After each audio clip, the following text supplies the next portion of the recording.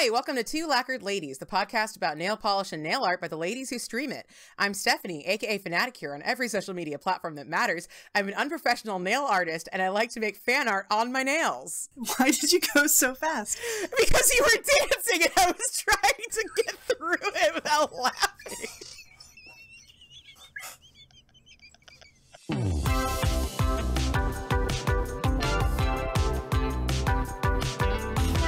Hi, welcome to Two Lacquered Ladies, the podcast about nail polish and nail art by the ladies who stream it. I'm Stephanie, aka Fanatic here on every social media platform that matters. I'm an unprofessional nail artist, and I like to make fan art on my nails. Howdy, my name is Danny, and you can find me as Danny Shout online. I'm a science educator by day and a nail art hobbyist by night. On stream, I like to create scenes with themes on my nails. Welcome back, everybody. Welcome back, Danny. Did we get it? The land of the living. Hi! I had to record that intro twice because Danny thought it was a perfect time to start doing a little dance. I just like doing little dances. I can't help myself. It's fine. It's okay. You've got such a rhythm to your intro. Mm-hmm. You know what I mean? It's just I know nice. You gotta cut loose, foot loose. I do. It's been a rough week, but I have been distracting myself with plenty of anime and corporate training videos. As you do. As you do. As we do. I think me and you are the only ones who appreciate the artistry, the comedic efforts of corporate training videos. I was looking for a video for my lesson about the importance of wetlands, and I found one from the Connecticut Watershed Management out there doing the good work. You know what I mean? Absolutely. Danny sent it to me, and first off, I learned nothing from that video. Yeah. Zero. That's how corporate training videos work. Yeah, so they go on, they're talking about like the laws for people who manage watersheds and stuff, and they're like, the law can be found at the link below. Read it on your own. It's like, oh, thanks. Thanks. Like one thing you were supposed to teach me. But no, it had it all. It had the cute little narrator down in the corner with the early aughts internet noises. He had a digital assistant that he introduced, and she was like, you mean the brains of the operation? Like, who is this for? Who is this for? Danny sent that to me in a text. Like, who is this for? And I have been saying it all weekend. Just like, who is this for? The best part, though, is towards the end of the video, and it's just a few minutes long. They start doing all these jump cuts to these different people who are involved with watershed management, and they're talking about the benefits and the values of watersheds. And in the background is the Hall of the Mountain King. And it starts off real quiet. It's like, da, da, da, da, da, da, da, da, yeah. Watersheds are beautiful places for people to enjoy. Like, by the end of the video, it's like frantic, and the jump cuts are getting faster, and it's like, who is this for? Water filtration, ecological benefits. And I'm like, wow, I didn't realize the demons were invited to the watershed. Is that what it's called? Is that what the thing was? I have no idea. It was great, though. I didn't end up showing it to the kids. I decided it wasn't really... As you said, you learned nothing, so I was like, I did learn nothing. And then I would just be laughing in the back of the class, and they'd be like, what is wrong with our teachers? Why do you find this so amusing? It's like, you don't understand. You have to have been alive during the 90s. Yeah. But we love corporate, fake corporate things. That's why we chose our theme song for this podcast. It sounded like a SeaWorld commercial. No, there's a song that I have that sounds more like a SeaWorld commercial. Oh, okay. Maybe we should have a fun episode as opposed to all our other episodes. And they're very serious. The really serious episodes we have are very special episodes where we talk about social issues. But anyway, the point is that you should show them the Wendy's training video instead, so they can learn how to grill the burgers that are yassified. Yes. I will do that. If you guys haven't seen the Wendy's grill skills rap. Grill skills. You're missing out. Yeah, just look up Wendy's grill skills. It's a very good time. You're gonna love it. I guarantee it. But yeah. Anyway, Speaking of really good times. Speaking of really good times, everybody, we have a special guest here today who, like normal, has been sitting awkwardly listening to us talk about corporate trading videos. Linry, how's it going? Howdy.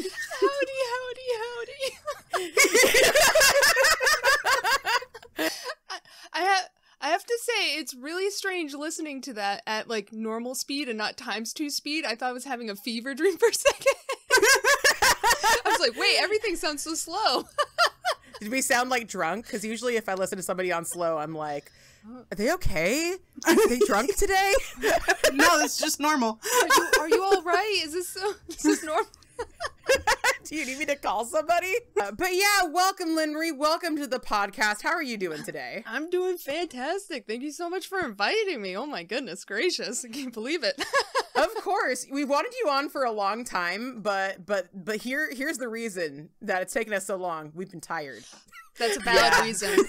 It's a valid reason. So we kept being like, let's do it. Not this week though. No. Yeah. Just keep pushing it off. Keep pushing it off. Film this next week. Yeah, let's just end it here. It's fine. We'll wrap it here. It as Good is. job, guys. But yeah, if you do not know Linry goes by Wow Linry on both Instagram and YouTube, and she popped up you made your channel a year ago. Yeah. I became aware of you, I feel like sometime in like December or something of last year. And you've just been rocking it, and you've been making so many videos and just doing so much of the good work on the YouTubes and on the Grams, and it just become such a great part of our community. So we're so excited to have you today. Thank you. Yeah. I'm just really happy to have found this community. I always thought the nail polish community was just full of like elegant people. It just turns out there's like a horde of us gremlins just chilling under our bridge being like, yes, we can put whatever we want on our nails. Yeah. You found the weird girls. So you've been in the gaming community in the past, and I know that was a very different experience for you. Oh yeah, very, very different. Very male dominant.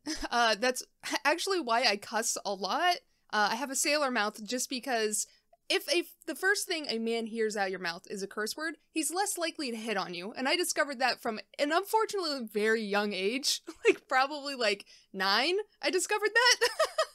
So yeah, dealing with men just DMing you, being like, "Hey, how you doing?" I'm like, "I'm doing fine. Go away." Yes. Yeah. I remember you saying kind of when I first started following you that the gaming community had been like pretty hostile. Oh yeah, very hostile. It's the reason why I'm pretty cagey about like details about my house and where I live in the state of Florida. Yeah. If you listen to me stream, I'll say I have to get down to Orlando, I have to get over to Orlando, I have to get up to Orlando. Orlando, that's like not that far away from me. I can go to Disney World whenever I want. I'm very cagey because I've had people send me photos of the front of my house. Oh, geez. It was Google Maps. It was Google Maps, so obviously, you learn to protect yourself quite a bit. The gaming community is wonderful. I love it so much. But you know, I've learned from a young age, don't put yourself out there, or else you might get bit. Yeah, and I mean that's true for any internet safety. So not a bad lesson to learn. Just not a fun one to learn either.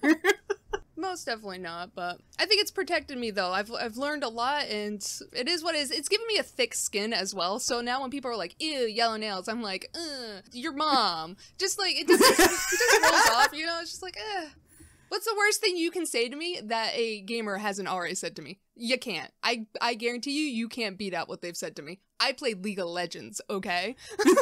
I feel like League of Legends is notoriously awful. Oh yeah. They get creative over there in that chat box. I have never played it before, and part of the reason is because it has a horrible reputation. Oh yeah. And I'm not big on like multiplayer games that much anyway. Although I know that your tag Wow Linry is because of World of Warcraft. Yeah. How long did you play World of Warcraft? I have to ask for my husband's sake. I played from vanilla to Shadowlands. I stopped playing in Shadowlands. My guild broke apart, and honestly, a whole lot of controversies came out with Blizzard Entertainment and like the least egregious thing that happened was they were stealing women's breast milk from the nursery.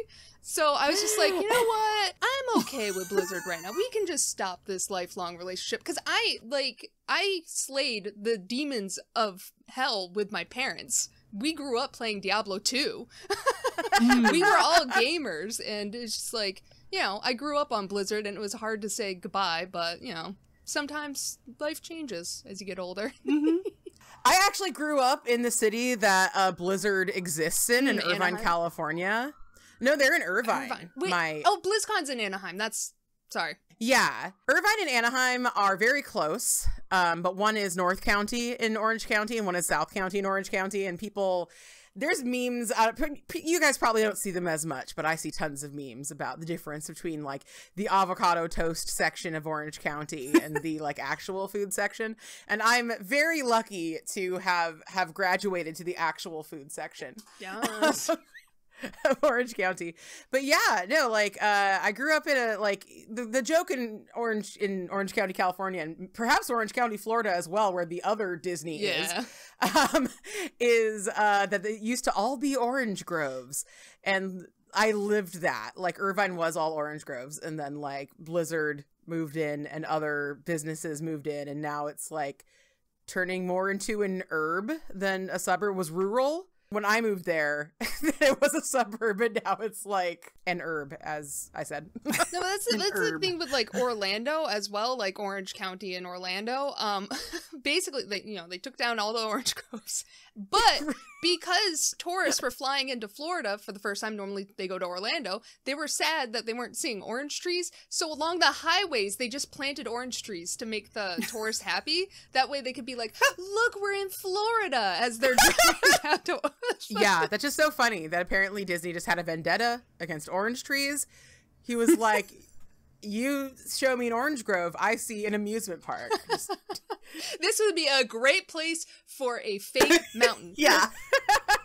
My favorite use of orange trees in the Disney canon is that at the Jungle Cruise, at least in California, and I would not be surprised if they did this in Florida too, they took 2 orange trees that were growing on that lot, and they just turned them upside down and stuck the tops in the cement, and they let them grow upside down. Did they still produce fruit? Weird. No, they don't. They just look like weird, dead things. They're both in... He really hated orange trees. It's like the popes from the Dante's Inferno, just going upside down in the hole. That's how Disney views orange trees, I guess. I love that poll you just made, Danny. I love that That's Dante's Inferno. He's trying to bury them to hell, just like, get out. Yeah, he's like, I hate orange trees. I'm gonna stick them upside down. One day he got served pulp, and he asked for no pulp, and it's just been dead trees ever since. Things Disney hated. It was communists and orange trees. Those were his big fights. Anyway, we have some questions for Linry that aren't about popes or oranges. Or Disney or any of that stuff. Now that I've made my communist orange joke. Perfect. You have to meet the quota. You gotta have at least one communist orange joke every episode. Go back to the previous episodes and see if you can catch all the communist orange jokes. Some of them are hidden deeply in there. Yeah, some of them are like subliminal. You gotta play it backwards, but it's worth it. They're real funny. They're just as funny as that joke was. Oh my gosh. So Linry.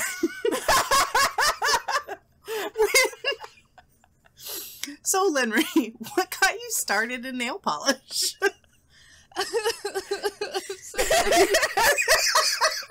I've always been into nail polish. I was very much that, like, middle school kid that always had chipped black nails. I was very much a goth kid. I still have my tripped pants from middle school and high school.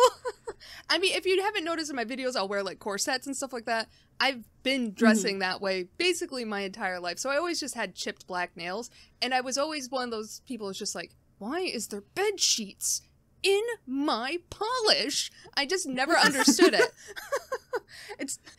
We've all been there. Until I found, I think everyone's experienced this, until we all found our holy grail, Simply Nailogical. Then we realized, oh, oh, there's other processes to this. Oh no. The top coat wasn't a cash grab? What? Yeah. What? Base coat? Why do I need a base coat? So when did you decide to start making videos about your nail polish? Ooh, okay. So I think we all share a very similar story. Like, it's just the pandemic hit, and all of a sudden, everything became a lot smaller. So I haven't been diagnosed with this. I think I have agoraphobia. I have a general fear of the outside. And I think when you have irrational thoughts, one of the worst things that can happen to you is having those thoughts realized. So having a general fear of outside, and then having a reason to be afraid of the outside, a logical reason, being told, stay inside, it's dangerous outside, didn't do well for my brain. My brain was like, we're handling this very well right now. But I realized, painting my nails, everything kind of gets a little more quiet. Everything just kind of calms itself. I found it very therapeutic. So I started seeking out smaller content creators. So like Nicole Loves Nails and like Janixa and Hillary, Mediocre Mannies. I started seeking out smaller content creators and I found them. And I started lurking so badly because I was afraid to leave comments on their videos. I was afraid. I was terrified of just everything. Relatable. Yeah. You can't disappoint a YouTube video. Exactly. And Nicole Loves eventually made a Discord for her post-stream, like, hangouts. And I was like, okay, I can lurk here for a few months before I even say anything. And that's, if you don't notice, I'll pop up in someone's Discord, and then I won't say something for months. It's because I'm testing the vibe. I'm tasting the air, seeing how it's... What's the vibes in here before I start communicating? You're like a little snick. So I was... My forked tongue just... Pretty good. But like, I've always had an interest in content creating. If you go back to my earliest videos on my YouTube channel, it's not a nail polish video, it's art. I was drawing portraits, and I just dropped that because I was like, ooh, I don't like drawing so much right now. But yeah, I've always enjoyed the editing process of a video. It's so cringe. I used to make AMVs back in the day, animated music videos to like anime and songs. We love AMVs. The moment, like, I was posting on YouTube when it like first came out making AMVs, and the moment the copyright system went through, that channel was deleted. YouTube was like, excuse me, ma'am, what are you doing? And I'm like, I'm not a ma'am, I'm like 12. Having fun. Having fun, try it, sweaty. Yeah, exactly. Right. And what happened is I ordered the Holo Taco the retro jellies. I ordered that. And it arrived within like 2 days, and I was like, "Oh my goodness, I could just do a video. I could just do a swatch and review, and it would be perfect timing." And it was. I will say one of the worst things that could have happened to me because I made the video, I edited it, and then I posted it at like 10 o'clock at night. I was like, "Perfect. No one will see this. This is amazing. Big brain ideas. No one will see this." And then nothing bad will happen because no one saw it. And then I went to bed. And then Nicole Love saw that video and shared it. She's like, Linry posted a video! No. So I woke up immediately to 500 views and panic immediately sets in. And it was, at the moment, it was like the worst possible thing that could have happened to me. But like 2 days later, I realized it was the best possible thing that could ever happen to me because it alleviated a lot of anxiety. I had like, I didn't die. Nothing bad happened. Everything's okay. Everything's fine. And it kind of just gave me more confidence that everything's gonna be fine. You can keep posting videos. It's gonna be okay. Everything's fine. So like, I'm forever thankful for Nicole for doing that because it really helped a lot with my just anxieties of the world. No, it sounds kind of lame, but it's just like, you know, okay, we get it. You're afraid of the outside, but it's just like, it helped a lot. It was just like, nothing bad happened. Look, everything's fine. The house didn't blow up. I want to talk about Nicole a little bit because it seems like you guys are pretty good pals. Yeah, I love Nicole. I'm like, okay, I've dealt with loss in my life, so when I say I love, I don't mean like romantic. I just say when I talk to people, I just say I love you because it's important to tell the people you love that you love them. So, you know, of course, I love Nicole, and it's just like, you know, she's an amazing person, and I feel like, I'm sorry, cuss again. And I think she's one of the best watchers on YouTube. So, my personal opinion. She puts a lot She of work into absolutely it. is. Yeah, we didn't know who she was for the longest time, but when we were doing Polished Pickup Bingo, we always noticed the swatcher with the long coffin nails. And so we were calling her Long Coffin for the longest time. And people would even talk about like, oh, Nicole loves nails. And then eventually one day I was just, looking at my YouTube and I was like, yeah, there's that Nicole loves nails. And hey, is that Long Coffin? And now she changed her nails, and I can't tell that they're hers for. She's in her villain era. She has pointed nails now. She's elegant. She's grace, and she's like walking down her curved staircase in her like sheer robe that has fuzzies on it. Just Yes, Yes. live that life. But yeah, so was it the smaller creators that you were watching? You mentioned that before. That just really made you go like, I can do this. I can make these videos.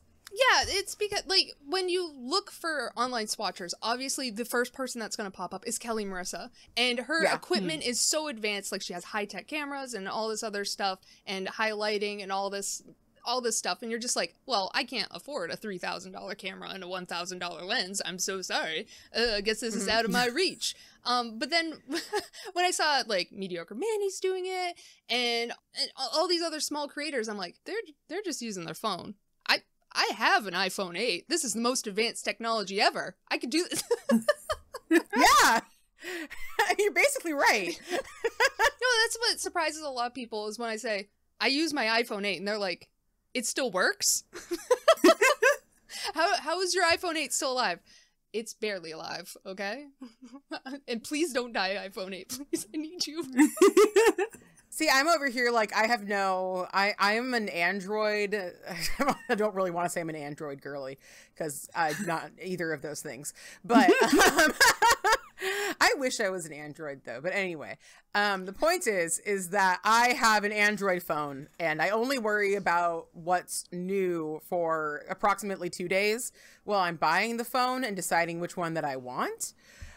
So yeah, when you said an iPhone 8, the irony completely lost on me. Oh, it's a 7-year-old phone. I believe it came out like 2016, 18. I don't know time. I don't know years. Everything's a blur since COVID. No, I hate my iPhone. I hate my iPhone. The way Apple encrypts data drives me crazy because I need to access the back end of my phone constantly, and just doing that, I have to jump through hoops, squiggle through long tunnels, and I'm just like, yes, let me in. If I had an Android, I'd just be able to like click and drag things. That's all I want. Next time, get an Android. Are you up for a? No, okay. Are you up for a renewal? So how my fiance and I function in life, we just use things until they die. I've got an '08 car, and it better not die because I don't want to change my car. But like, we just use things until it dies, and our old phones were dying, and my parents were like, hey, we're upgrading our phone. You want our old ones? I'm like, free phone? Yes, thank you. So then we got our iPhone 8. I wish that were me. We do the same thing. I'm going to be honest. I don't know what my iPhone is. I've had it since it was given to me by my father-in-law, and I haven't looked back. I think before that I had an iPhone 6 that got me, I loved that thing. It got me through, I think, well over a decade. I had that phone until it finally died, and I was like, no. My car was a 99 until it, we've got a 98 sitting out in the driveway. Hell like, yeah. It's so good. No. Give me that rust bucket. I love it. My previous phone before this was a 6, and I had to boil it to turn it on because the battery would not turn on unless it was hot. So the phone, so I'd have to give it, because I don't have a hairdryer, so I'd have to give it a water bath. So I'd like boil water, put a Tupperware in that water, set the phone on it so I could turn it on. I use things until they die. It was still functional, okay? Two Lacquered Ladies does not endorse the phone boiling system. May I be the first but not last to say, what the fuck?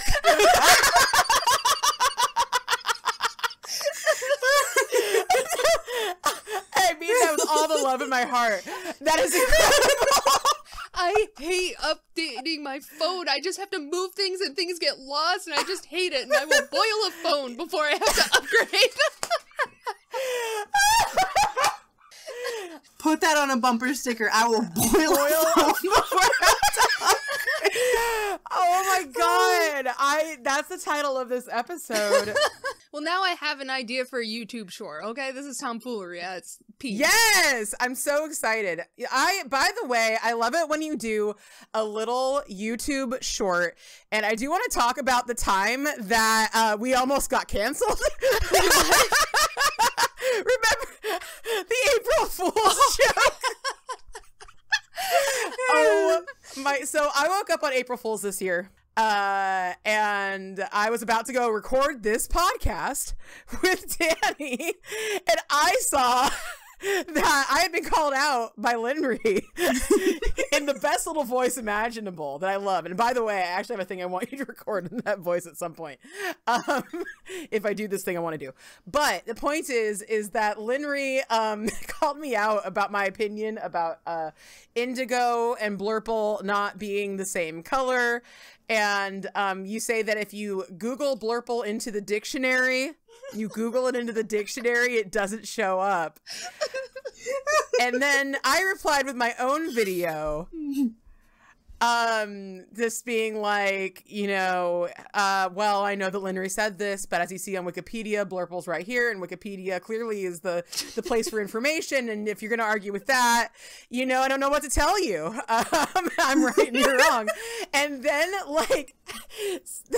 some comments started rolling in, which someone was taking me seriously, and it was a very cringe moment because I'm like, did they think that I actually said I'm right and you're wrong and meant it sincerely? But yeah, we like to joke with each other quite a bit, and people do tend to misinterpret it. No, I just feel like when not everyone's in the joke, it could appear bad. I felt like I was so clear in that video, especially when I spoke like this. But it's fine. It's fine. It's okay. I understand not everyone's in on it, and that's 100% fine. They were defending you. They wanted to make sure what they could see is someone just picking on you for no reason. Yeah. I was going to comment on your video because you said "not now, Shepherd" dramatically. I was gonna copy animal abuse. But I didn't want anyone to be thinking I'm taking it seriously. I didn't want to take it too far because I am a little bit of an edgy joker, I like to make a little bit of edgy jokes, but I realized not everyone is in it on it, everyone's okay with that, so I tried to tone it down for, until I know my audience, I'm not saying I tell racist jokes, oh my god, that made me so No, she's not. No. Y'all know she wouldn't be on this podcast.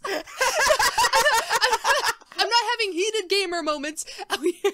That's what I was going to say. It is kind of funny with you coming from the gaming community where that is rampant and almost expected, to keep up with everybody with the edgy jokes, to the nail polish community where, let's be honest, a lot of our audience is a little bit older. A lot of our audience this is kind of their only connection to the internet. And so they're not used to that talk. They're not used to these They're not jokes, used to and trolling. they take everything at face value. Yes, they don't know what trolling is, and it's really funny. So I loved the April Fool's. What are we calling it? Conundrum? Controversy? The April Fool's controversy. I was super honored. Nobody has ever done something like that at me.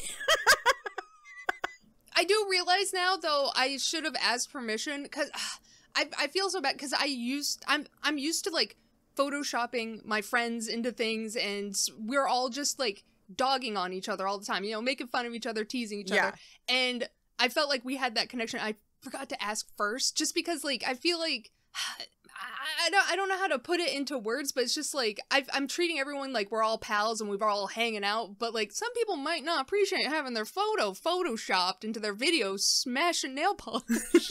I can tell you, I loved it. I had a great time when you draw angry eyebrows on me and my little stick arms stealing all your hollow taco. No, that's why I asked permission, because I asked permission from Nicole as well if I could Photoshop her into a bunch of things, and she's like, it makes me feel so famous. Do it. Yeah. Yeah, you have open consent. Do what you want with me and Danny in your video. Okay, write my fanfic right now. Yes! We've been waiting for 2 Lacquered Ladies fanfiction. Is there? Yeah. We've been waiting for it. Yes. Yes, right? The fic. So, Linry, what caused the transition in your content from mostly swatch and reviews to now you're our primary source of nail news? I'm not gonna lie. We all love the drama, right? We're Of all course. here for some silly just tea that's not really hurting anyone. And I felt like, at least, because I think the first one I posted was the Mooncat one. And I've recommended Mooncat time and time and time again on my channel. And I just felt like I had kind of a responsibility, at least to my audience, to inform them. Because a lot of people don't follow Reddit.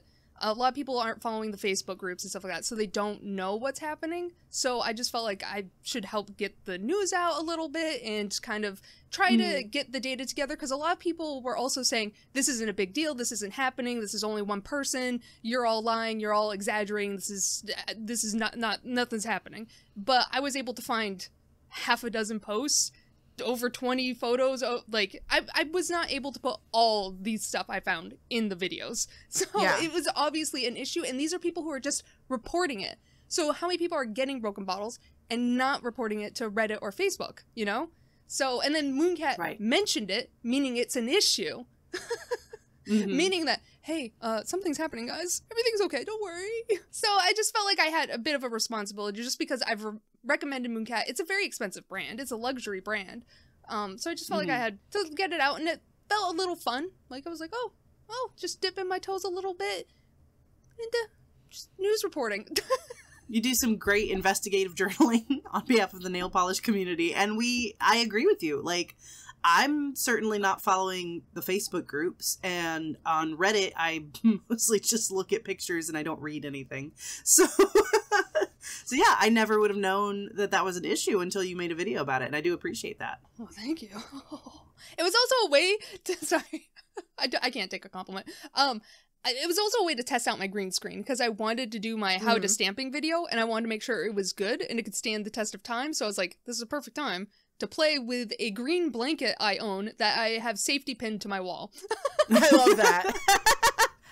I love all of I love that you are so frugal. Like, that's just incredible to me, because I feel like we all need to be more like that, both for our own finances and also for the earth, the world at large.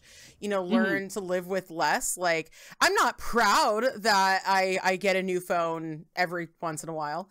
I mean, I'm not crazy about my phones. I am not one of those people that's like, I need the new iPhone this year. But yeah, like, I would love to be the kind of person who really just like reduces, reuses, and recycles.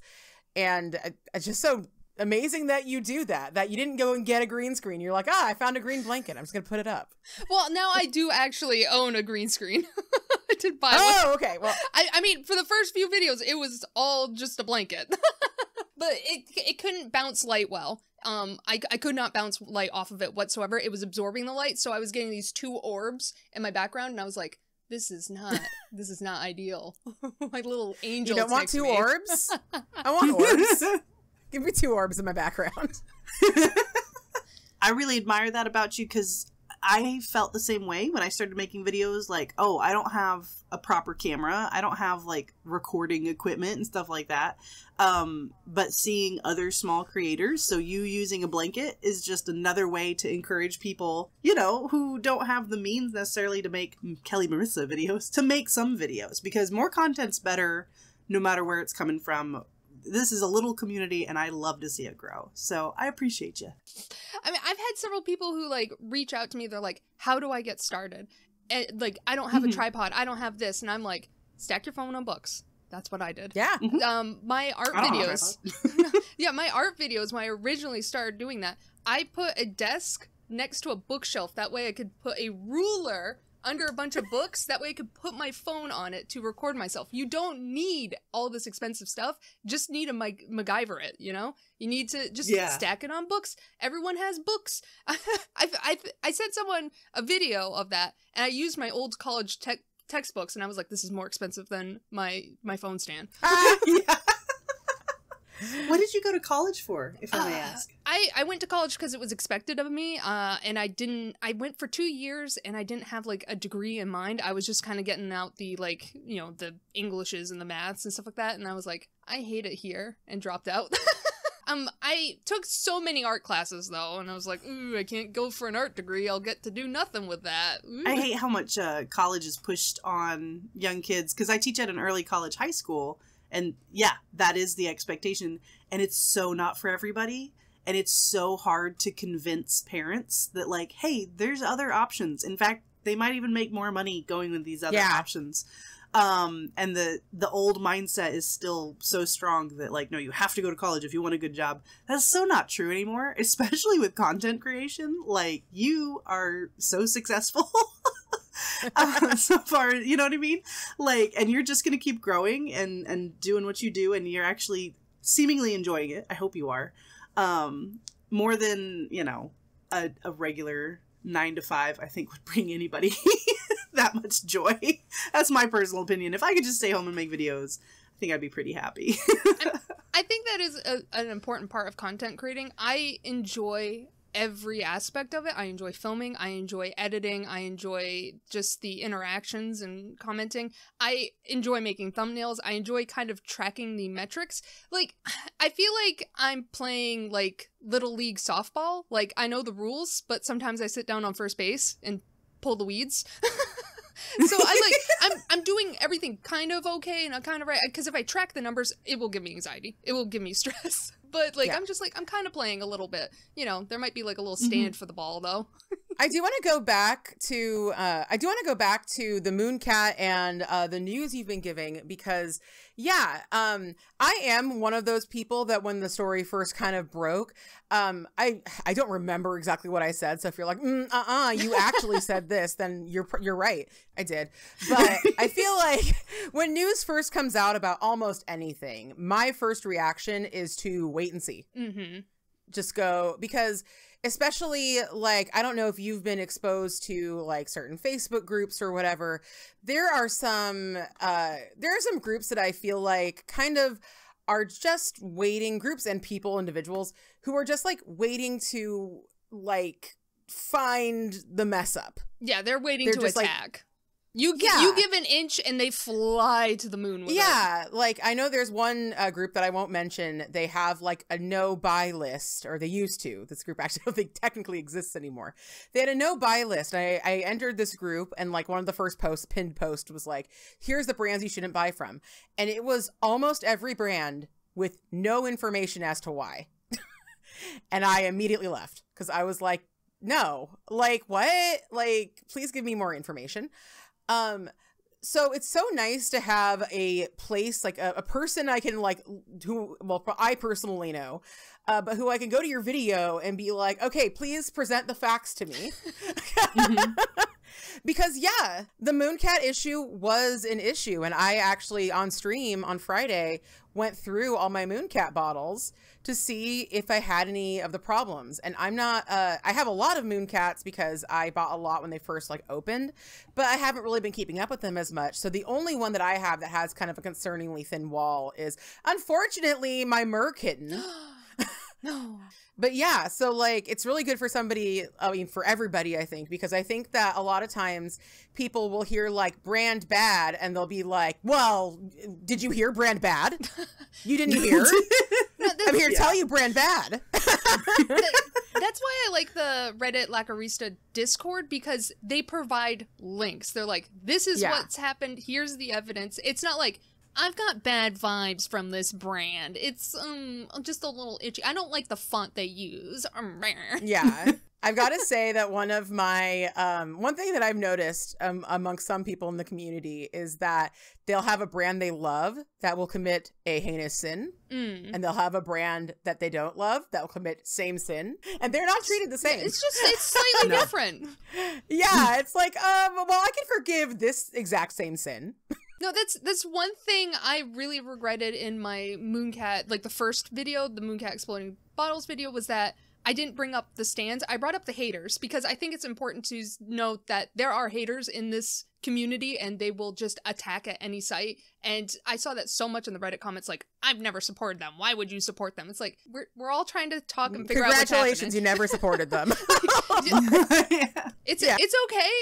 I think like it's like you can have your opinions, but like we're all trying to converse and have a conversation here. I just really wish I mentioned the stands as well, because stands are insane. If I don't mention Mooncat in a video, I get a comment about it. If I mention Mooncat in a video, how dare I do not praise them enough? If it's same with Holo Taco. If I say something negative about a Holo Taco, like I don't like featured guest or oh my gourd.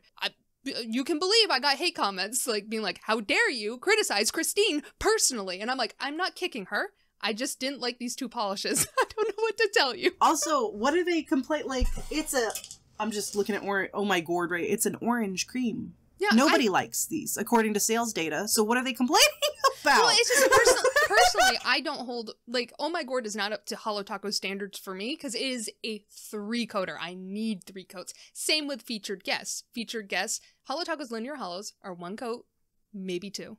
Featured guests is 3 coats, and a lot of people in the community said that they needed 4. That's not Holo Taco standard. I'm paying a luxury price point. I expect a lot. That's why I criticize Holo Taco and Mooncat a lot, because I'm paying luxury price point. I expect a lot from this bougie experience. I want an experience when I paint my nails with them. It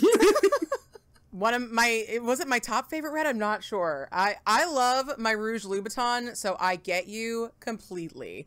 I want that experience. Yes. Like that, to me, that polish is worth $50 because I could sit down with this crazy bottle and just feel and look like $1,000,000. Exactly.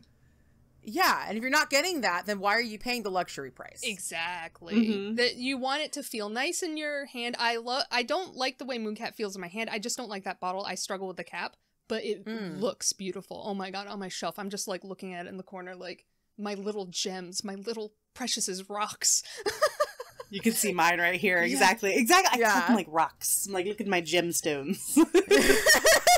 The same with the Holo Taco balls. I feel like look expensive. They look bougie. I mean, they are expensive, so they better look it. Right? No, I completely agree. But that's why I give like leeway to like China Glaze and like Color Club, because I'm like, well, I paid $1 for this bottle. Like, it worked. Yay. That's why I'm like excited when my LA Colors jelly video, I was so excited by them because they were really good. And I'm like, I paid $1.98 for these. Oh my god. Yeah. I'm just excited when it works.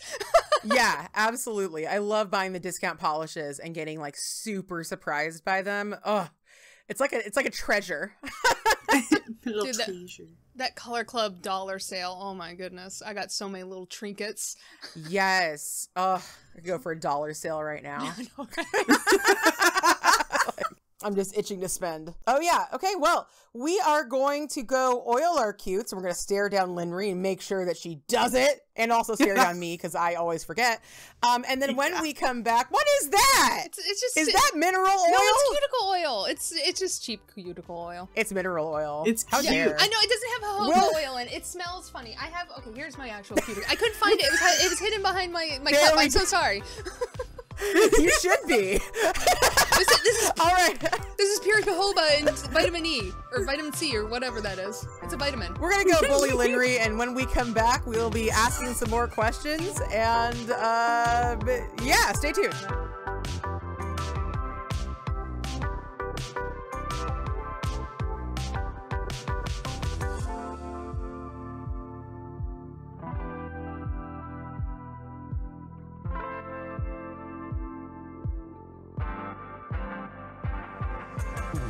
All right, we are back. We are moisturized. We are in our lane. We are thriving. We have bullied Linry about her cheap cuticle oil. That probably isn't as cheap as just regular jojoba, but she also had that, so don't. It was a gift, so nothing's cheaper than free, right? That's so true. That's so true. So yeah, I'll forgive you for your Blossom cuticle oil. I only know it because I've seen it at Five Below, and I've gone, what's in this? And I'm like, mineral oil. So. I did use my actual jojoba oil one, so. Excellent. Perfect. We would have kicked you off the show. Oh, okay. Okay. So, yeah. Them's the rules. But yeah, we have a few more questions for our special guest today. So Danny, why don't you read it? Sure. Hey, Linry. Welcome back. Hi. So we are both really impressed by your content creation in terms of quantity. So not only do you make quality videos and you post to Instagram every day with amazing swatch pictures and all that, how on earth do you time manage and schedule yourself to make that happen? Because how we on need to know earth? your secrets. Well, I think first and foremost, I don't have a job. I don't have a job. So I'm a homemaker. I clean the house. I cook. I do all that nonsense. And so I just have a lot of that time. like super important nonsense you mean? Keeping up the house. I mean, keeping up the house is, you know, it's a lot of work. Yeah. And I will never ever begrudge anyone who has 2 working people in their household and they have a messy house. It is a lot of work just to keep up with the mess that you make yourself. No, but Mondays are my filming days because my fiance, he works from home, but he has to go in the office on Mondays. So Monday's a filming day because it's way easier to film when someone's not in the house. And normally I film about 3 videos. Nail polish content creating is pretty easy because it's basically swatch and reviews or like top favorites videos. Or you could just like scour Topic Tuesday and just pluck topics and you're like, yes, thank you for this. Mm-hmm. My idea. No, I always credit Topic Tuesday. Yeah. But I feel like with how quickly I get it out, I do a lot of things in the filming process that makes it easier for me to edit. I know my editing program like the back of my hand. I know CapCut. I know how to work around it. And I feel like a lot of that is I don't look up tutorials. I figure it out. How I figured out how to do the green screen, it took me 20 minutes just to find the chroma key capture to remove it. But I looked for it, so next time I bring it up, I can find it faster. I can just find it like that. Because if you watch a tutorial and you follow someone's steps, I mean, obviously, you know, you'll learn a lot, but you'll kind of forget the in-betweens that you did. So I find just, especially with computers, try and figure out yourself. If you can't, then Google. Also, I like there are certain things that I'll do, like my swatch footage. Why am I showing the bottom of the bottle to you guys? You guys don't need to see the bottom of the bottle. I'm showing me the bottom of the bottle for when I edit. That way I see the name right there. I don't have to pull out the polish. I don't have to waste my time looking it up. It's right there. And why do I hold the bottle while I'm talking about it? So I can see when I can just throw it in. So I don't have to watch myself. I can just throw all the swatch footage in and then go from there. Yeah, when I'm talking about like my top favorites videos, obviously if I'm swatching and reviewing a new collection, I've taken notes so I know like how many coats it is and stuff like that. But when I'm filming like my favorite summer polishes, I'm a seasonal wearer of polish, so it's probably been 6 months since I've worn that polish. I can't remember how many coats it was. So while I'm filming, I say 2 coats, 3 coats. So that's what, like, you'll notice like a strange pause. It's because I've cut out one of them because it's so much faster for me to just say it in seconds and then cut it. And I've already, like, I have to find the swatch footage, bring it into my editing software, and while I'm watching the swatch footage to add the coats, my little coat emojis, I just cut the 2 or the 3 out and I'm like, done. Easy. It saves me probably hours just by saying a second word, you know? So I do a lot of things in the filming process. Yeah, we told you a bit about that process on our end when you started, because I told Linry that if she like says the thing and like doesn't want it in the podcast, to say in the podcast, like, please edit that out, because like if you message me later, then like I might not be thinking about it while I'm editing the podcast. So giving yourself like hints and things while you're filming, while you're doing the content, is so nice. I also, when I'm doing my favorites videos, hold the bottle next to me, and it's great because then I can do a really, really fast, like, you know, bulk edit, basically, where it's like, okay, I'm going to go to the end of this, like, especially when I'm adding the pictures, you know, I'll be like, I think that's what you were saying too, just like, okay, here's me holding this bottle of polish, so let me put this swatch in the corner, and then, you know, we'll put them all in, and then we'll watch the whole video. Yeah. So great advice there. Great advice. Yeah. Also, I'll mass, okay, so like my text, the bottom, like when I say the where it says like the polish bottle name and stuff like that, I'll type all those words in, and then I'll mass select them all, and then choose to make them bold, put them on a black background, and then make them 40%. I do that all once because it might take you seconds to do that, but if you're doing that for each and every single time you do it, that time adds up. Yeah. So it's just, It's just working smarter, not harder, to just save yourself time. So you film on Mondays, and then I'm assuming you kind of edit throughout the rest of the week? And so, like, how far ahead are your videos? Right now I have one video that's fully edited. It's my favorite Falls video. I filmed that 2 weeks ago. But, like, I'll film 3 videos a week.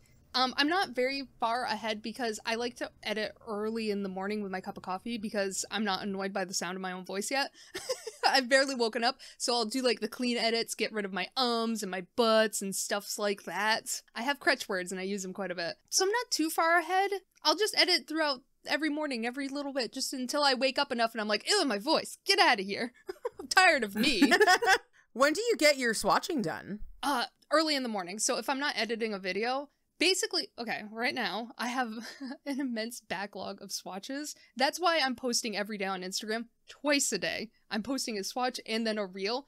When I first started off, I was just posting a swatch, and then the next day I'd post the reel, because I didn't have enough content. But my New Year's resolution was to swatch out my entire collection, to get 80 polishes that were unswatched, swatched. And I took a month swatching 3 polishes every single day. That adds up. I think I'm just, wait, I can check my phone. I can check my phone and see how far behind I am now. I'm catching up. I'm catching up because I wasn't purchasing collections for a long time. I was on a no-buy. Okay, let's see. What was my most recent swatch? Obviously, I posted the Holotaco swatches. Those are gonna be, like, I'm trying to get off the, or I'm trying to get onto that algorithm boost. Like I said, I'm playing Little League right now. I'm also trying to swatch my entire collection, because for some reason I didn't do that when I first started collecting nail polish. I'm finally to the purples, and I am overwhelmed with the number of bottles I need to swatch. I'm like, oh my god. Well, I found swatching at first, swatching 2 a day was very, like, okay, I can handle swatching 2 a day, swatch 1, swatch the other, and then I wear that one the rest of the day, then the next morning I move on. Because it doesn't take me long to swatch. A lot of people, they take, like, 40 minutes, and Jesus. The amount of time people put into their swatches is, like, I love that so much. I wish I could put, like, more care into my swatches. They're very lazy. My swatches are so lazy. I don't top coat mine or anything. Oh, I top coat mine, but it's just like, you see some of these people and you're like, oh my god, you're putting so much work. I love it so much. Thank you for doing this for me. I'm not gonna do that though. I'm just gonna be lazy. I think it's so important though to allow yourself to be lazy. Like, that's something that I've really learned in both, like, my streaming and everything, and also more so, though, in, like, my other art that I do, and also just, like, working around the house and things like that. I'm also a homemaker, and we do have a full-time homemaker, obviously, because it's me, but I don't get as much probably housework done as you do, and I don't get as much content creation done as you do. And that's partially because, like, I just have a thing that makes me harder for me to do things. But, like, yeah, I think that a lot of my holdups, especially with YouTube, is that I want to make things, like, really, really perfect. And it can be difficult because sometimes I go into something going, it doesn't need to be perfect, and it ends up being, like, really perfect. So, like, the last video I put out was my midsummer video, which took me, like, you know, it took me several months of conceptualizing, but actually just 2 days to actually film and do beginning to end. But, like, it's intimidating to go back in when I felt like I've done such a good job before. But, like, it's better to have something than nothing. Yeah. It'd be better for me to have a less good video than never do it again. So I think it's so important that people hear, you know, like, you're not satisfied with your swatches necessarily. You don't like them as much as somebody else's, but, you know, but we all love your swatches. And it's like, so many of us, I'm sure, are like, man, I wish I could be like Linry, putting out these quality swatches, these quality videos. Because your videos are quality. Yeah. Like, they really, really are. You put so much effort into them. Like, they are. They're great quality videos. They're entertaining. They're not slow paced. I know that you love more than the clean edit, putting the pictures in and making the jokes. And it's just such a difference, you know, like, seeing your videos and knowing that that's not even your final form. I've yet to evolve. Yeah, exactly. Knowing that it's terrifying, I think, for a lot of us who are like, but that's not what I look like when I'm not putting in my effort. Not that you're not, but, and also inspiring, because it's like, okay, like, I can just just do it. I mean, Just do it. I go through life. It doesn't have to be good, just good enough. And that's like, if you expect perfection, like a lot of people have come to me being like, how do I start videos? And I'm like, your first video will suck. You're going to look back on it. You're going to cringe and you're going to wish you could change everything. And that's good. That's an amazing thing. That means you've grown. You've learned. If you don't learn something from each one of your videos you post, then you're not improving. Like I said, I'm very proud of my Mooncat video, but if I could do it again, there are changes I would make. And that shows just going. And that's how I always view all my videos. I'll finish it, post it, and then I'll watch it, obviously, to make sure I didn't accidentally export with me making my cringe thumbnail faces in the back end. And then a week later, I'll come back to it and say, what could I improve? What could I do better? What more could I have done? And I think that's really important, to just learn from what you've done. Post it. Just get it done. It doesn't have to be good. Good enough. And May 27th is that's how far backlogged I am in my swatches. Oh wow. You'll get there. I can't say anything because half the time I just don't upload what I have done. So there's like hundreds of manis that I just have not uploaded. No, but I think that just post it. Just get it done. Get it posted, get it out there, and then you can look back and say, this is what I've changed, this is what I do. Because I know you said that you had a video of how to stamp, and you're like, I don't want to post it. Post it! Just do it! What's the worst that's gonna happen? You know? Is your house gonna explode? Eaten by bears. Eaten by bears. Eaten by bears. That's pretty bad. No, that probably won't lead to that. That's what happens when you didn't choose the man. Yes. Oh no, bears don't eat me. But that's the thing. It's just the most important thing. Because, like, I watched Hillary's latest video where it was a Q&A, and she said, like, someone asked, how do you get started? She said, just start. And that's what I've been telling people. It's because you're not gonna be perfect your first time. If you wait until you have the latest and greatest, like camera and stuff like that, and microphone, it's never gonna be good. You don't know how to use it yet. Just do what you do. I filmed on my iPhone 8 using its onboard microphone. My videos sound terrible and they look terrible until I figured out how to properly light them, and just until I finally progressed and figured out how to make my iPhone understand me, because having yourself heard in a little pinhole is hard. Yeah, if you go on to Fanatic Your Archives, which is it's what it sounds like, it's my archive channel, you can see, actually, I don't think I have my first stream up there, but I have my second stream. And oh boy, very, very different. Obviously, there's things about me that are the same, but it was just like a few of my friends who were being kind enough to come watch so I could get a 3 average and like hopefully become an affiliate. And it was just a camera facing down. It wasn't always in focus, and it's like from that to where I am now with like everything that goes on in my stream, even though half of it doesn't work right now because OBS is terrible. Yeah, like it's such a world of difference, and so much evolving goes into that. Like you don't even know if your taste when you start is what your taste is going to be when you get where you're going. Yeah. Like, I remember thinking that, like, Twitch overlays were really trashy. That having, like, your recent sub, recent whatever, and then, after I got into the Twitch world, I was like, no, this is actually great. This is sick. I love these. I want a very involved one. Thank you. I also make my, like, content to... today's standard of content is much, much different than yesteryear. We are in the passive form of entertainment. I am on someone's second monitor. I'm on their phone while they're doing something else. So how do I alert someone? Because when I watch Kelly Marissa's videos, I love Kelly. I miss her swatches all the time because she's on the second monitor and I'm doing something else. That's why I add my poops, my little pops.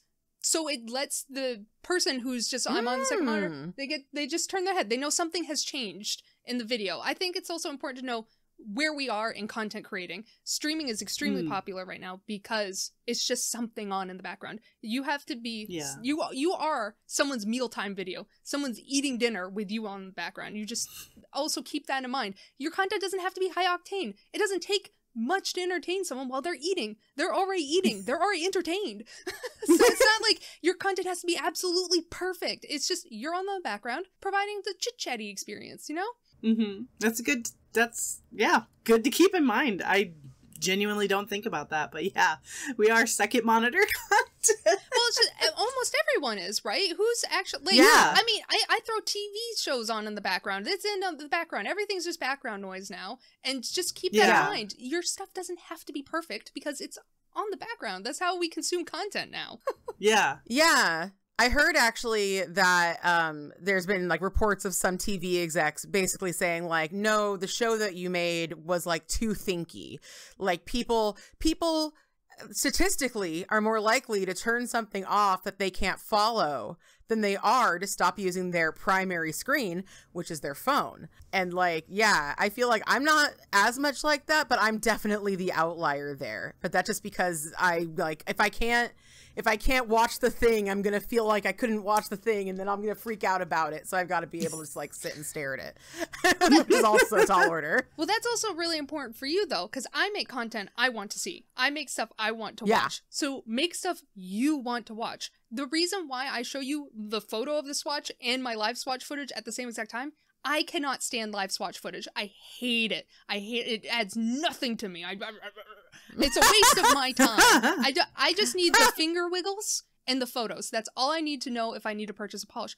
But everyone loves swatch footage. They just like to watch it. It's very nice and relaxing. That's why I show you both at the same exact time, because I want to see both at the same exact time, because live swatches are wasting my time. Yeah, you make content you want to see. I mean, I'm not like, obviously there's a reason why everyone else is doing it one way and I'm doing it the wrong way. So it's probably a lot more successful for your videos to have the like swatch and review voiceover. It's probably a lot more successful as a video format. I'm just messing around on the internet, having fun. I like your format. I'm going to be honest. Like, I prefer your format. Thank you. Because, yeah, exactly. I can see, I'm like, oh, that's what it looks like on the first coat, and that's what it looks like when you're done. Okay, and then there's Linry in the middle. Okay, that's nice. Just get all the information at once. I don't mind that at all. In fact, like, that's one of the things I used to worry too, like, oh, I need to show live swatch footage. And then Hillary's really the one that made me go, wait a minute. I love Hillary's video where she just shows one swatch and the swatch bottle. And that also, like, for me, like, my number one, like, tip to myself is, like, make everything easy. Yeah. Like, I've been in over the past several years, like, paring down stuff in my house because, like, if things aren't just the most simple as possible, I'm not going to do them. And so, yeah, that's what I do with my videos too. I'm like, I cannot have more than one image. I just need this. Yeah. Just this over here. And I like it in videos too. Yeah, this just make content you want to see. You know what good content looks like because you consume good content. You might not be noticing it, but your subconscious is. So one thing that really stood out to me is when I watch Simply Nailogical, I'm like, her videos are so high quality, they're so good. And one thing I just never noticed, she has background music in every single one of her videos. She uses it to emphasize things and just adds a quality to her videos that I really admire. And I'm like, I enjoy that. I want to make that. So I started adding background music. I haven't figured it out completely. Mine's very, like, I'm still in the process of figuring out, and I'll be looking back at all my videos with background music in it, and I'll be like, oh, I regret that choice. But I'm learning. Just go for it. Just do it. Just get it done. Because if you don't learn it, you're never gonna succeed. You can't hit perfection the first time. You can't. Yeah. It takes time. Yeah. It's art. Art is practice, Like, whenever someone comes in my chat and they're like, I could never do that kind of nail art. Yes, you could. It is practice. You can do it. I believe in you. You've got it. You just got to put time into it. And that's the thing that sucks. Failure sucks, but you never learn. You gotta learn. Yeah. It's part of the process. So do you have any, like, major goals so far as your life as a creator goes? Or are you just kind of seeing what happens next? I just want to have fun. That's all. I don't. Yeah. People keep calling me like an influencer and all this, and that terrifies me. I'm just like, I'm just having fun. I'm having fun. It's a hobby. Just let me ignore that. La la la. I'm just having fun on the internet. That's all I want. And the moment I stop having fun, I'll probably walk away. Just walk away. I just enjoy it a lot. So that's awesome. And you are an influencer, though. You do influence. Even, like you're probably a micro influencer. I'm probably a nano influencer. No, you've influenced me. I've influenced you. Yeah. But it's true. But no, that's the thing though, is that like, even no matter how small your audience is, if you have an audience, you're going to be influencing them. You know, even if you just have friends, you're influencing them.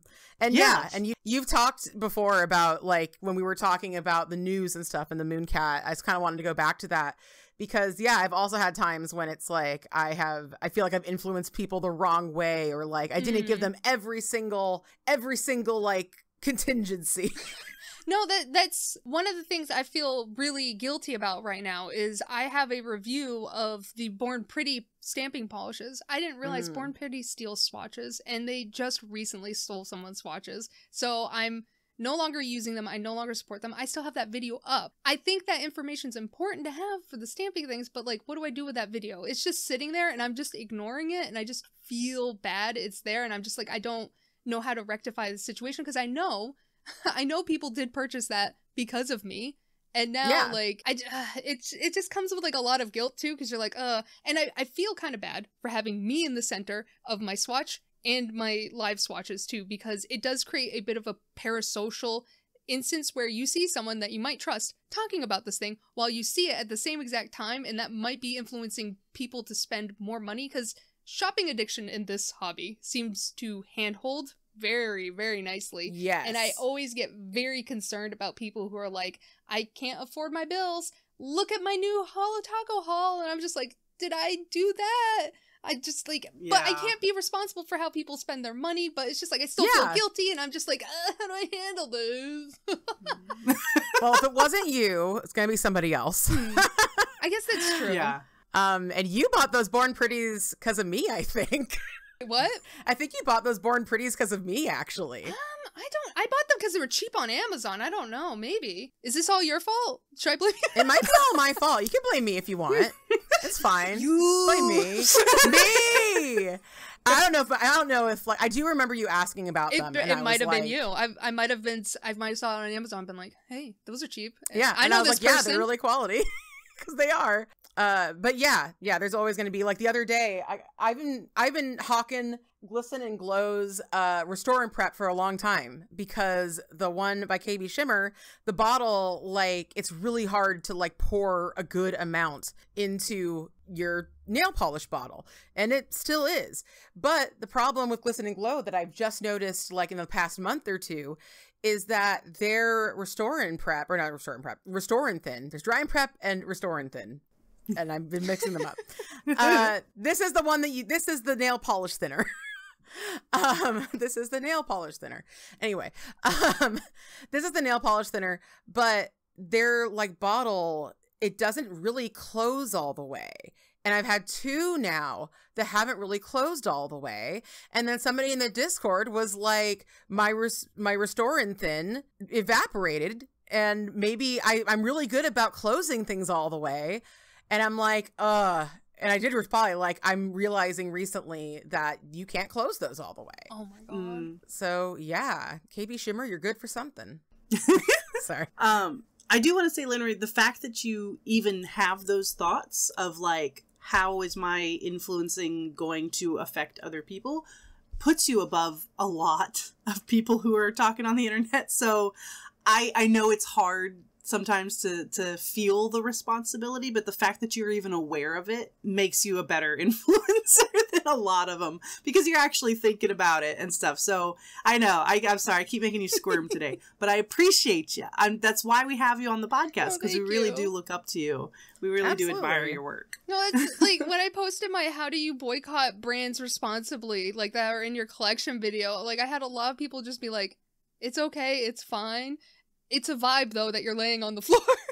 No, the laying on the floor really, that made my heart go out to you. I'm like, oh no, she's really feeling it. It was a great vibe. Just how else do you talk about your existential dread? It has to be on the floor, right? That's where your deepest thoughts come from. The closest you are to the earth. Being crushed by the gravity of it all. I can't have floor thoughts without dogs getting all over me, so I should maybe kick them out and have some. Well, some Sunday floor just time. kept coming by, just being like, "Hey, how you doing?" I'm like, "I'm great." What Sunday. you doing? At least cats don't like lick your face and like. Oh, she was trying. She was trying to lick my ear. Oh.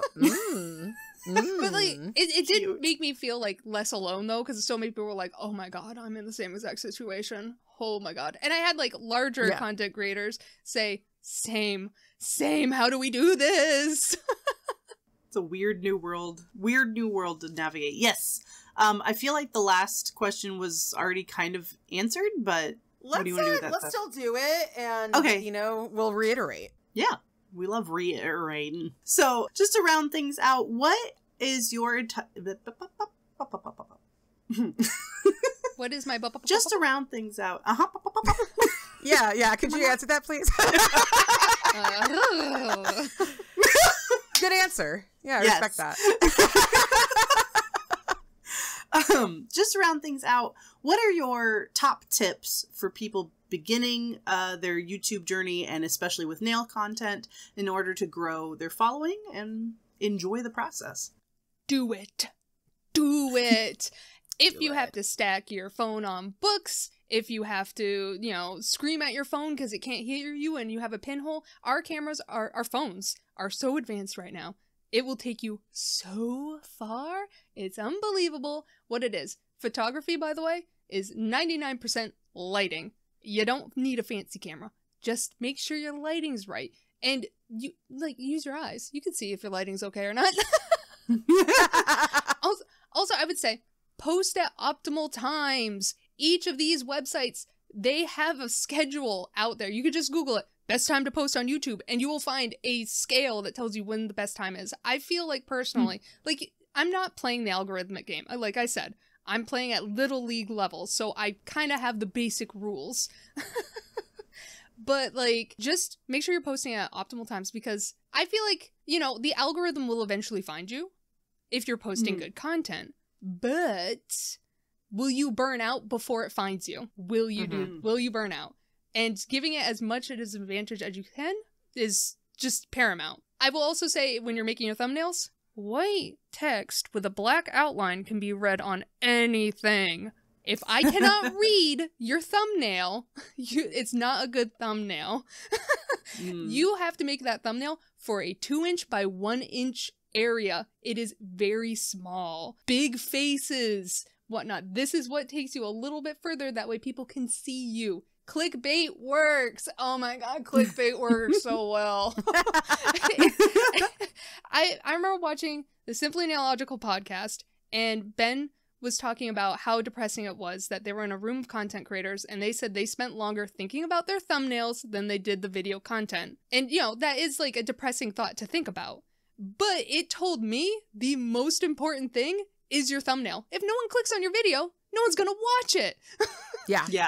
That's just it. And moving people across platforms is difficult. When I post on Instagram, it's mostly a notification to let my YouTube subscribers know. Hardly anyone is gonna click on that link in your Instagram stories. Moving people off the platform is difficult, so don't expect it to happen. If you have 100,000 followers on Instagram, moving them to YouTube is difficult. But just do it. Just do it. Do it. CapCut is free. A beautiful price point, people. Beautiful. It's so easy to learn. There's so many guides. They're all on YouTube too. Free. You can learn this all for free. No money whatsoever. I didn't start putting money into my YouTube channel until I started getting money from my YouTube channel. Dang. Just do it. That's just go. Also, don't put cursive in your thumbnails. I'm just gonna say it. Yeah. Okay, here's the thing. I am the last generation of millennials that learned properly how to read cursive. So if most people who are on YouTube are Gen Z and Alpha and some millennials, most of them can't read cursive. Stop putting cursive in your thumbnails. They can't read it. They have to read historical documents. Sorry. Then you're fine. No, it's just, I'll see I'll see people who are making common mistakes for my thumbnails aren't perfect. Yeah. But it's just, I see these mistakes and I'm like, well, you could just easily do that with just don't put cursive. Put a black background around your letters so I can actually read them. All right. It's the best time of the show. We're going to ask you these 10 questions that originally came from the French series Bouillon de Culture, hosted by Bernard Pivot, but they are better known as questions that James Lipton asked at the end of every Inside the Actor Studio that I watched religiously as a child because I was normal. Let's get started. What is your favorite word? Love. What is your least favorite word? Can't. What turns you on? Clean, organized space. I like looking at my polish bottles. Well, I'm going to just blur hide my my background. Well, I mean, you can see right now what I've got. My exercise machine right now is doing what it does best, storing clothing. What turns you off? Yelling. Just angry yelling, not like excited yelling, obviously. Okay. What is your favorite curse word? Fuck. What sound or noise do you love? I like the way it makes my throat feel. Hell yeah. Yes, it's like an elegant Chewbacca. A Lady Chewie. Lady Chewie. What sound or noise do you hate? Ooh, this one triggers me. When I hear my computer disconnect something and I haven't unplugged anything, I'm like, what happened?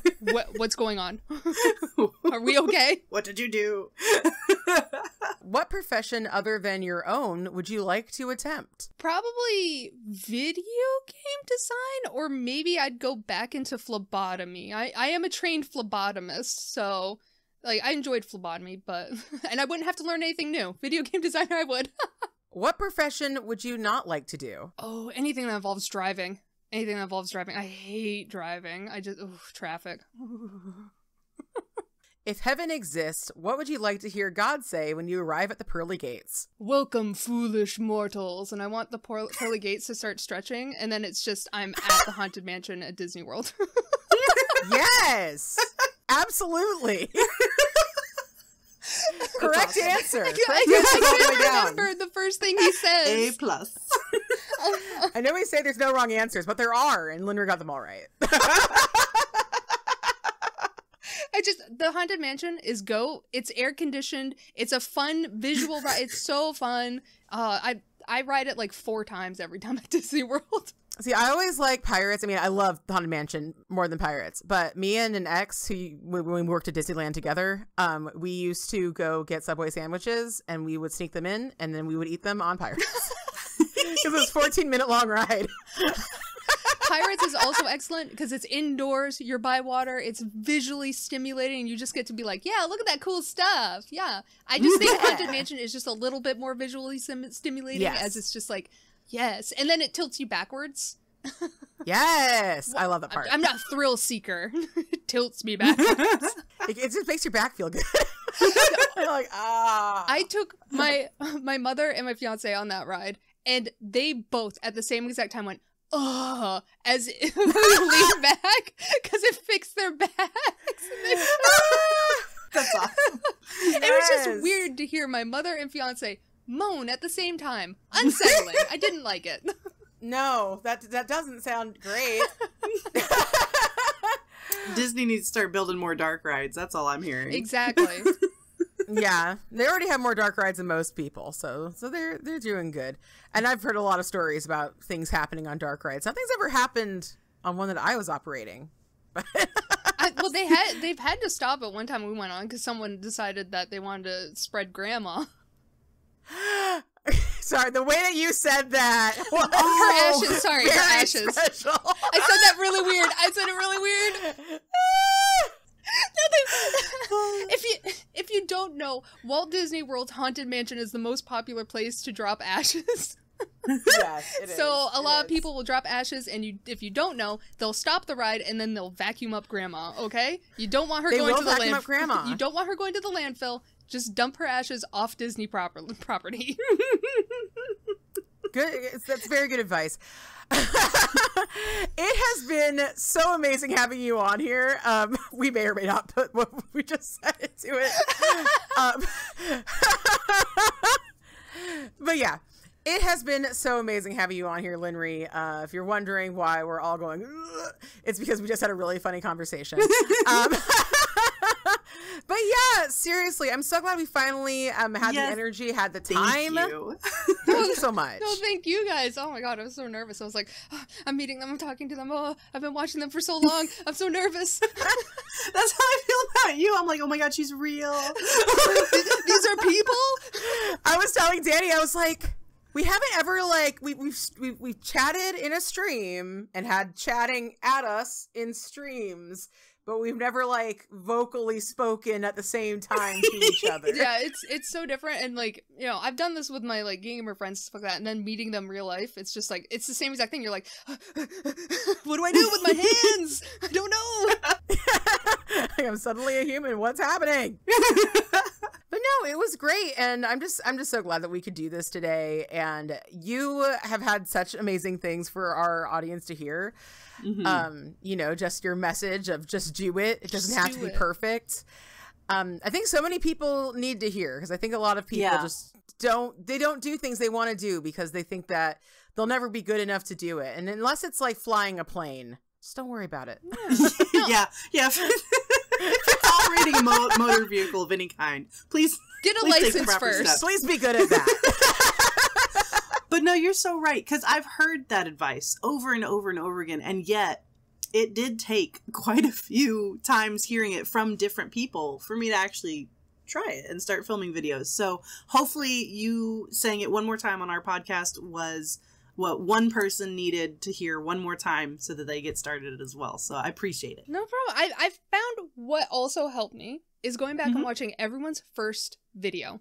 Everyone's first face video. Even Kelly Marissa, the big giant among us all, was nervous and scared in her video. She sounded so nervous, so scared, and it just gives you so much confidence knowing that everyone starts that way. It is so awkward to film yourself. You will get over it quickly. By like video 4, I was already just sitting down being like, hello, instead of just sitting there in front of the camera going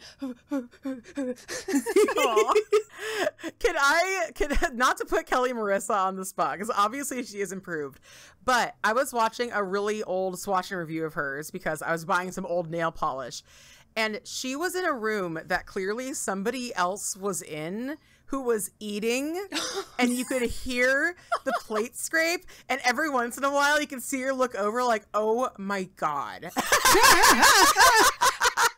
I've done that with my fiance because sometimes this is an office, so his desk is right there, and like I've had to film videos with him there, and like I'll just be sitting there talking blah blah blah, and then he'll go Achoo! And I just look at him like, how dare you? How dare you personally attack me and interrupt my thing? Now I have to re-say that sentence.